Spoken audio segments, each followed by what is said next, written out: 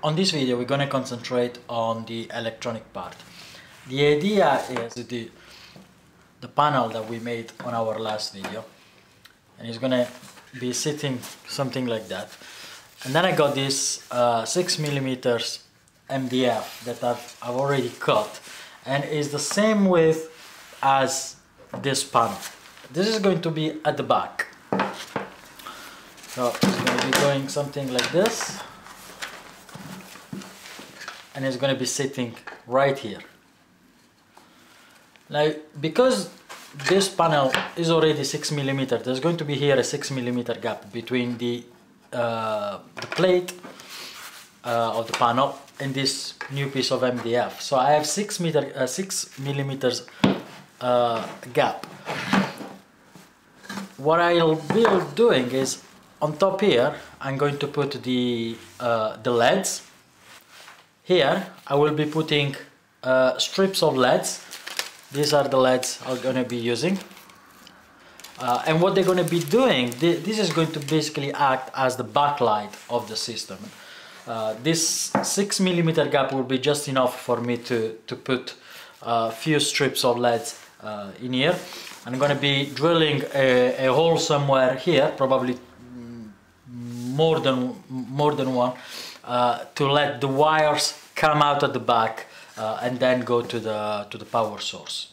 One of the things we need to do is we are going to have to make this hole a little bit bigger. Reason for that is that the dimmer that we're going to be using is a little bit bigger than this hole.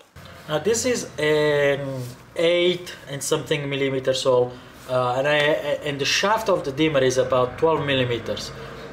What I'll do is I'll drill first the hole with a 10mm bit, and then I'll change the bit and I'll use a 12mm.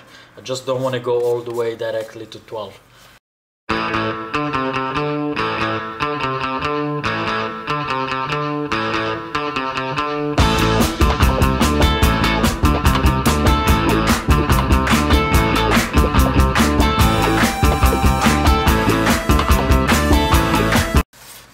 Now the plates are finished, we're going to do the same thing on the MDF panel. With the MDF panel, I'll just go directly 12mm, that should be fine.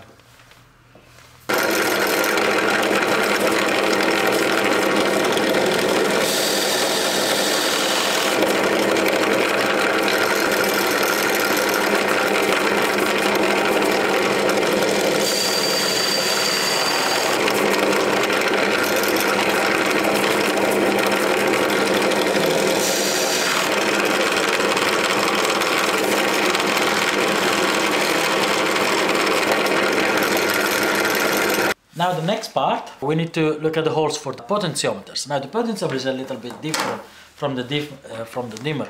While the dimmer has a pretty thick shaft here, the potentiometer is a lot smaller. So first of all, we don't need to amend the already existing holes because it fits just fine. All we have to do is once we put this through, we're gonna have to cut this a little bit shorter. There is absolutely no need for it to be so long before we put the cap on top of it. But we do need to go ahead and make 4 holes.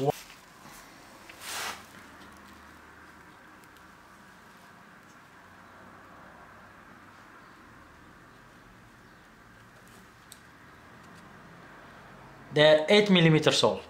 The holes for the potentiometers are ready.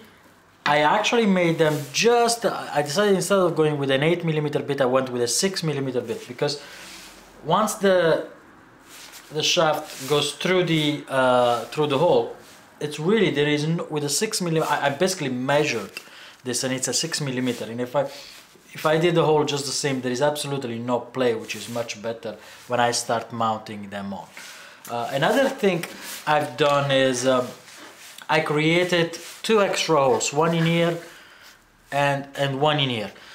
They are simply once I put the strips of LEDs, they're just simply going to be used to put cables going through and then come out at the back, just for commodity.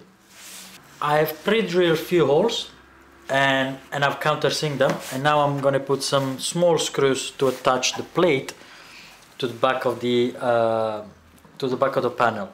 I've decided not to glue this panel just in case something goes wrong and I need to remove it.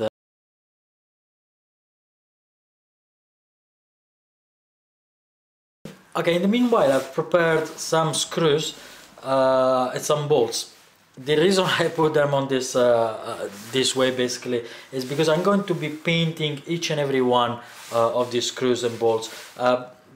Basically just the heads. They're going to be painting them the same gray that I've been painting everything else, so that when I screw the face, the panel on top, you're not going to really see the silver screw. That is not going to look as nice. Now that all the screws that we're going to require for the two panels are painted gray, we're going to put this aside so that they dry, and we're going to start on the backlighting system. So these are the LEDs that I'm going to use for the backlighting. I'm going to be cutting them and put 2 or 3 strips per plate here. This strip here basically needs to be cut. They go, each piece, they go 3 LEDs per piece. So you cannot cut, let's say if you need only 2 LEDs, you cannot cut 2 LEDs. You need to cut every 3 LEDs. And there is a marking where you can cut. It's right here between the plus and minus sign on these dots here. In between those 4 dots, that's where you can make a cut. I cut 2 strips. Each strip has 3 LEDs. On top of it has a plastic layer. I've cut just a little bit off where the 2 cables needs to be connected, just so I could uncover the 2 metal parts where I can start soldering the cables. And then I've cut two little cables. Now it would be nice if I had a red and a black. Unfortunately I only have a red, but ultimately it doesn't really matter as long as you connect them correctly. And then eventually they're gonna go and get plugged to a 12 volt generator that I have here. This is the power I'm going to be using. It provides 2 types of voltage. These cables here provides 12 volts, and this other provides 5 volts for different type of uses. For the moment we're just going to be using the 12 volts.